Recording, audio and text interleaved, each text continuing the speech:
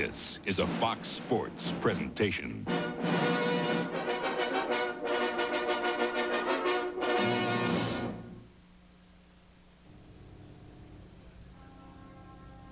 When we last saw the San Francisco 49ers, the swagger, air of confidence and arrogance that was a symbol of its success was replaced by a muddy vision of a team grown old. 2 consecutive early playoff exits had the concerns of management. It always comes down to the coach, and the 1996 season marked the end of the Seifert-Walsh era. For the 49ers' sake, the hope that the cloud has been lifted in lieu of a new generation introduced Steve Mariucci as its new coach and hopefully newest savior. Also new to the Bay Area is Kevin Green, who hopes to pump new life into the Niners. The Buccaneers also have a new image. Coach Tony Dungy looks to feed off last year's late season success with optimistic quarterback Trent Dilfer.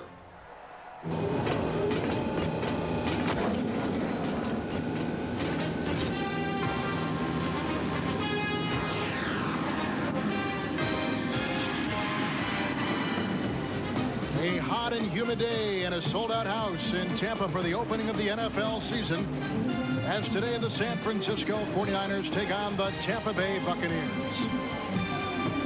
Hi again, everyone, with Jerry Glanville. This is Kevin Harlan. San Francisco finishing a disappointing 1-3 in preseason, and they did not stand pat at all. No, they didn't. They went out. They're going to try to wake this defense up. Watching the preseason film on the 49ers, they're sleepwalking. They're walking. There's no enthusiasm. They're not hitting. They went and got Kevin Green. Kevin Green will bring some energy and enthusiasm back to this good defensive team. Which is what they hoped they found in Steve Mariucci when they hired him as the new coach. Well, you go out and you hire Mariucci, you get an excitable guy, a guy that loves football, a guy that's full of pep, and the team goes the other way. You look at the last 2 49er coaches. When I coached against them, I looked at the other side of the field. I thought they were the walking dead. Now they got an enthusiastic coach, and the team's walking around dead. Well, it's the first job as a head man in the NFL for Steve Mariucci. His thoughts. It's a big deal. It's the national anthem to me is thrilling. To be on the same sideline with a Jerry Rice and a Steve Young and all these great players, to be opposing Tony Dungy and his team and representing this organization and representing the NFL, it's going to be a special moment for me.